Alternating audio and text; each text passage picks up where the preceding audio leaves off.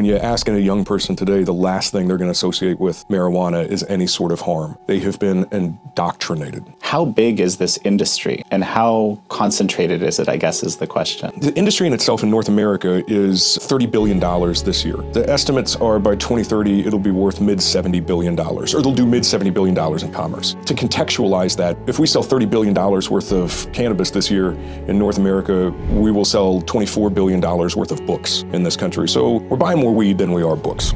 We are talking about tens of billions, if not ultimately hundreds of billions. The international market is certainly controlled by several big players. But I can tell you that almost 85% of the dispensaries in Colorado are owned by 14 men.